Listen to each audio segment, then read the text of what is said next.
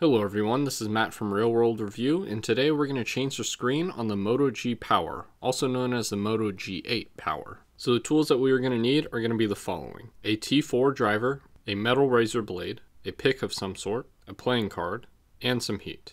You'll also need some glue like this and some clamps. So I recommend lightly heating up the back, but because this is plastic, make sure to be very careful with the heat, and in my situation I didn't use any heat at all.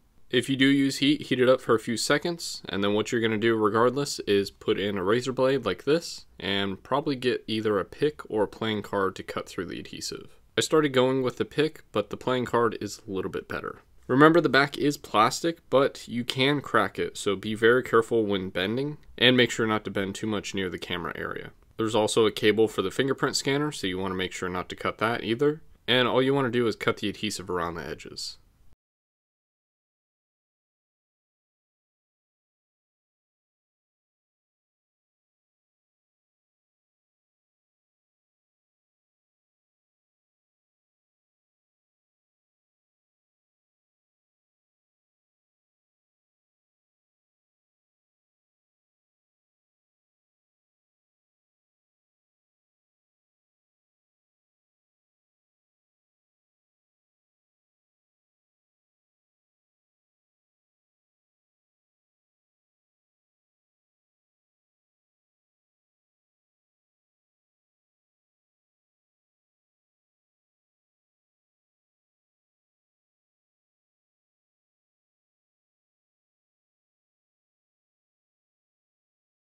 So to make sure you don't cut the fingerprint scanner, what we're going to do is add pressure and push down on the fingerprint scanner, and this should break the adhesive from the back.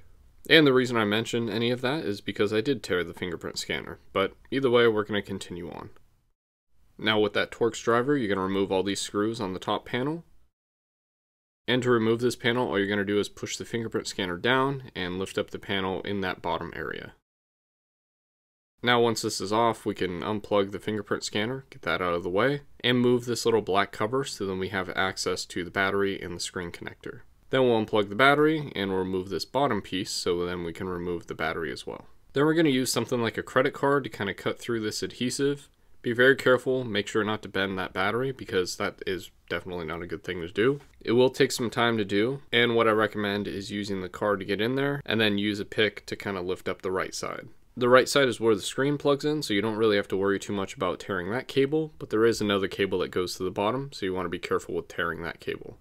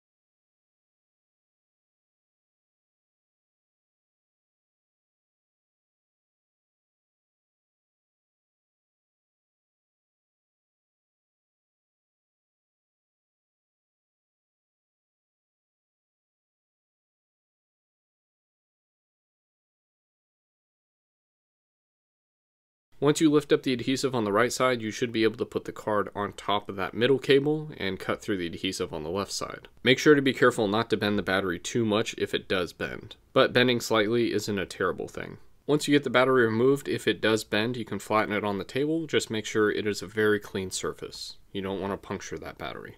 Next, what we're going to do is unplug the screen and pull it down. And then we can plug in the new screen to make sure it's working. And it looks like it is. So what we're going to do is heat up the front of the screen, just around the edges of the phone. And what we're going to do is we're going to get this razor blade to kind of lift up the screen.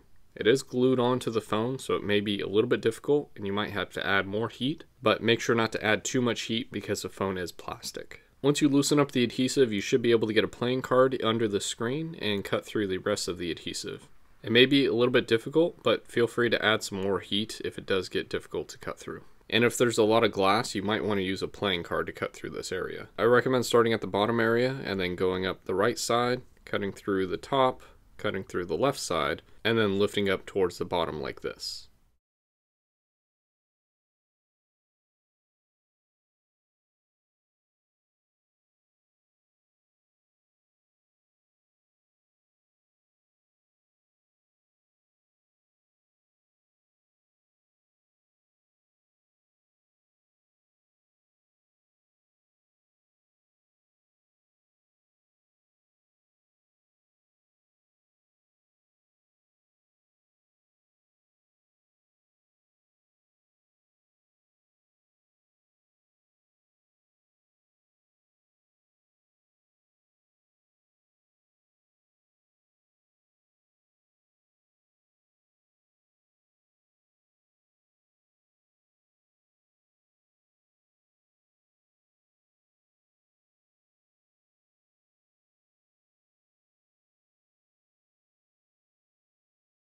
As you lift up the screen, make sure that you feed the cable through the right area, and it should just come off fairly easily.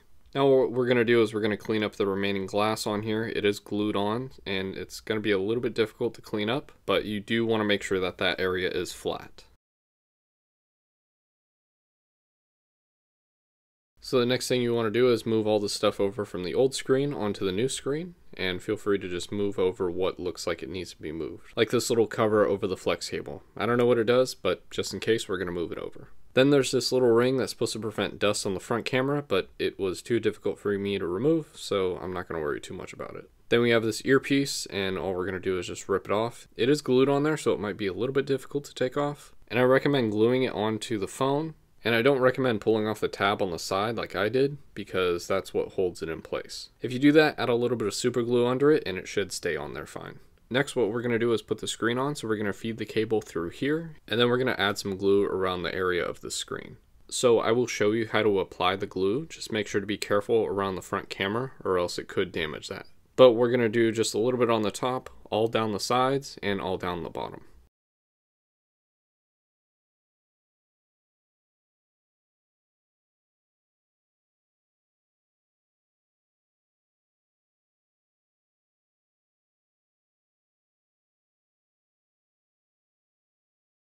Then we're going to put the cap back on, and we're going to set the screen down.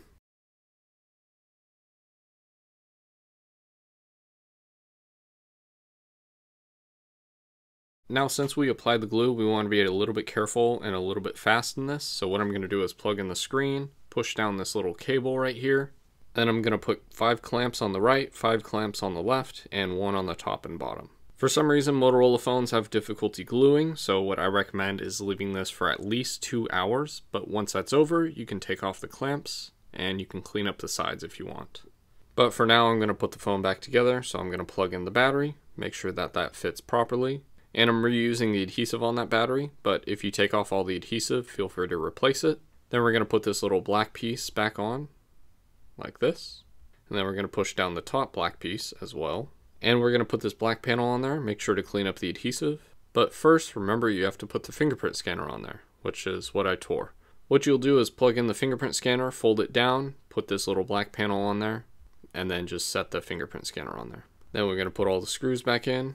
And the next thing you want to do is remove the adhesive from the back and from the phone and add your own adhesive. All you want to do is just add adhesive where you found it on the back and then set it back in place. I didn't replace it because I was testing the phone, but I highly recommend replacing the adhesive. And that's it. Hopefully this video helped you out. If you have any questions, leave them in the comments section or on Twitter at MattofRWR. And feel free to follow me on the social media listed above. Subscribe to my channel so you can see more repair and some review videos, and hit that bell button so then YouTube actually reminds you when those videos come out. Thanks for watching.